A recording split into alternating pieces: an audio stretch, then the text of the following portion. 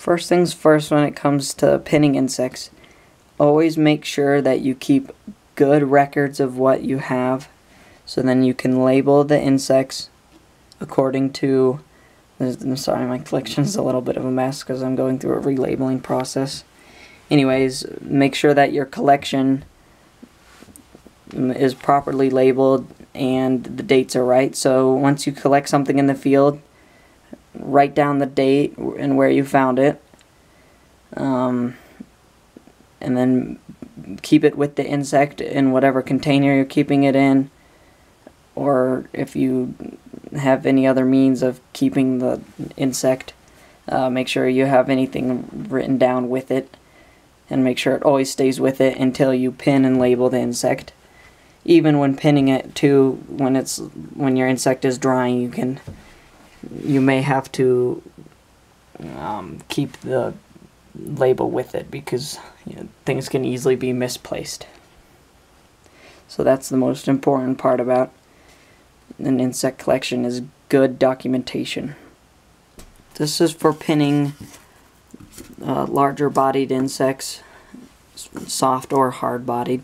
Soft bodies, you have to try to dry them out quicker because they will shrivel up, or you could just preserve them in ethyl alcohol as wet specimens. So first you're going to need some blue board and some pins, or foam, whatever. Some people use cork board.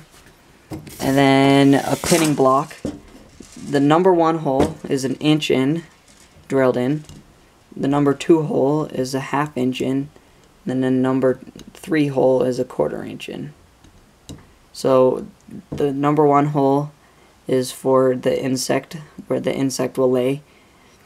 Number 2 hole is for the first level of labeling, and then number 3 hole is for the third level of labeling.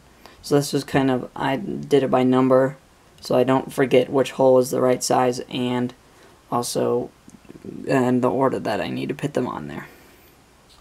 Alright, so now that you're all set up and you got your materials, you can get your insects. However you euthanize them, via freezing or gas chambers. Right here I've just got a little, or CO2 chambers too as well, a little common cricket that you would find at a pet store and whatnot. I freeze this one and it froze pretty much in the position that I wanted to pin it. Alright, so you choose the appropriate size pin. I have a bunch of like old pill containers that I just use with the different sizes of pin. I have 2 of these that go up to 7 for pin size. And then I also have a miscellaneous one too, just so if I misplace some pins and I don't know exactly what size they are, because some of the sizes are really similar. I'm gonna go with the number 1 pin size for this guy. Actually, I might even go lower. Just you don't want it too flimsy on the insect. Only smaller insects you can go lower. So I'm actually going to go with a 0 here. And where you want to pin it is the right side of the thorax here. Straight down, making sure you go straight down and the insect is level. And then once you got it in just a little bit, you take your pinning block and you go to level 1. You push the pin all the way down till the insect is flat on there. Take it out, and then you can move over back to your blue board. Press it down to where there you go, where you're level with it. And then you can take more pins. You can start positioning. So I'm going to hold that in place there so it doesn't move around on me. Positioning the insect how you want it to dry. So got most anatomically correct, like just a resting. So it just looks like the insect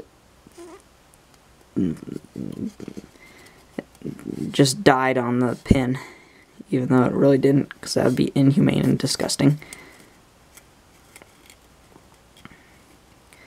Got those out.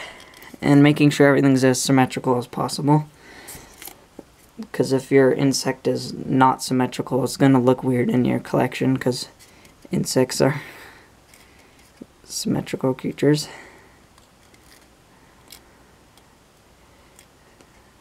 Looks like I got a little bit of a broken leg here at the joint.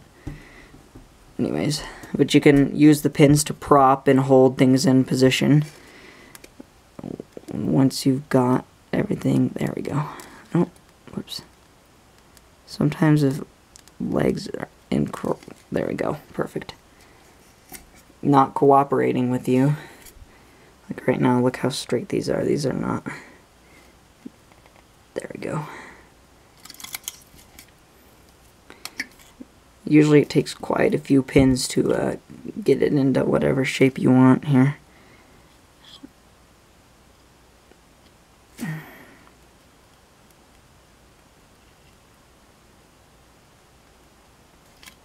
There we go. Make sure everything stays level and straight. That's not straight. And there you go. Now you just leave that for however long it takes for it to dry. I usually leave them for about a week until they're completely dry. And then I'll pull them up off of the foam so the undersides at the joints can dry a little too, but by that point they'll be pretty much dry. And then you can label them and then put them into your collection. Alright, pinning soft-bodied insects is very similar to pinning hard-bodied insects. Actually, no, it's not really that similar at all.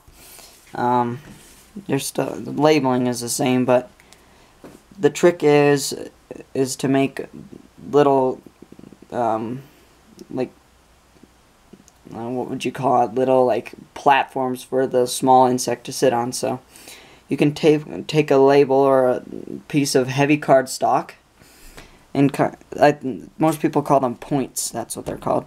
And you can it's almost like a teardrop shape.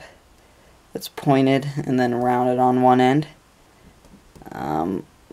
Like a weird pizza slice. See, like that. And then what you can do is just take some scissors and cut that out. And then glue the insect to the tip down here. I'll show you how to do that in a second once I cut this out.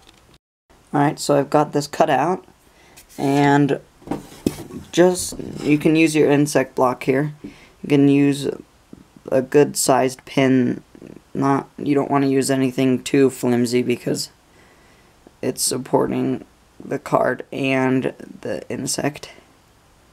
So just put that on to the level of what the insect's going to be at. So the card the little point is also like part of the insect here. So you got the point on there. And the next step is to take your insect. In this case, I got a teeny little mosquito here. And what I like to do is take some UV glue, take the head of an unused pin, or just any pin that I know I'm not going to use, dip it in the UV, put the tiniest little dot right on the end of it, lay the insect in it, so most of the body is being displayed. Okay, now that you've got your insect pinned on there, you can label them just like you would label any other insect. And then you can stick that in your collection. Okay, for labeling your insects, you're going to need a manila card or some heavy cardstock. And then mark on here a bunch of squares, depending how many you need. I just make a lot of them, so then if I screw up, if I screw up with any labeling, I can just throw one away and I have a new one. They're 3/8 of an inch wide by 3/4 of an inch long, so they're just little rectangles. A ballpoint pen is fine. Something smaller is alright too if you have more things to write on there. An identification book, you can also use field guides online too, but I kind of like paper because you can look at all images and stuff, and also there's more things to read about each insect. And then a pinning block, of course, which we've already discussed for pinning the insects. Okay, here I've got a red-shanked grasshopper, pinned and dried and ready to go. I have the date written down, you just can't see it, but all these other ones have little cards with the dates on the other side, so I don't forget what date I collected them.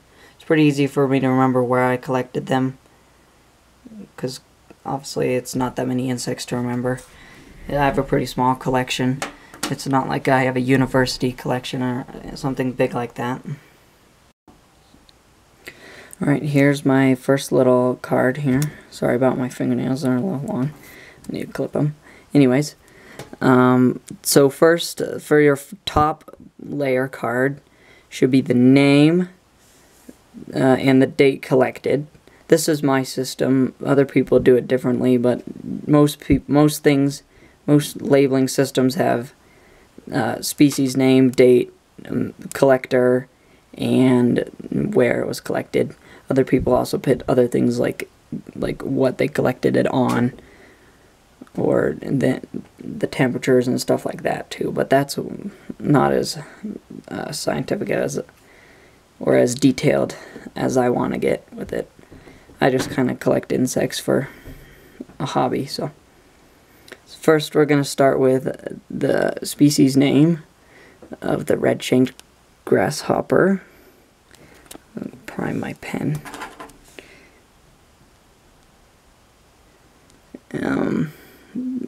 You probably want to write pretty small, because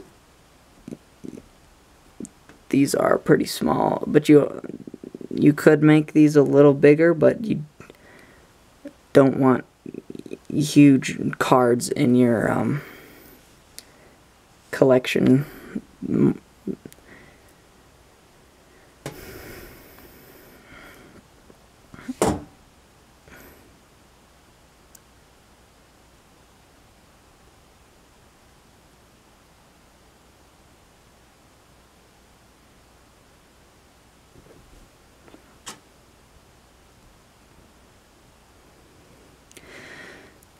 And then down here is the date collected. This is an older insect that I had. I was just relabeling it to show you guys how to do it. And then that's the first card. And then you take that and you pin it through the second hole, because the number 1 hole is for the insect. Number 2 hole, you can kind of just center your pin right over here. Some people do the label parallel with the insect. I like to do it perpendicular to the insect, because then you can kind of read the label without having to take the insect out of the collection and rotate it around, and then you have less of a chance of the cards breaking and falling off. 2, collector, that would be me. I just always abbreviate my first name to K. Oops, sorry, we're out of focus here. There we go. And then I write down where I collected it. The phone is ringing.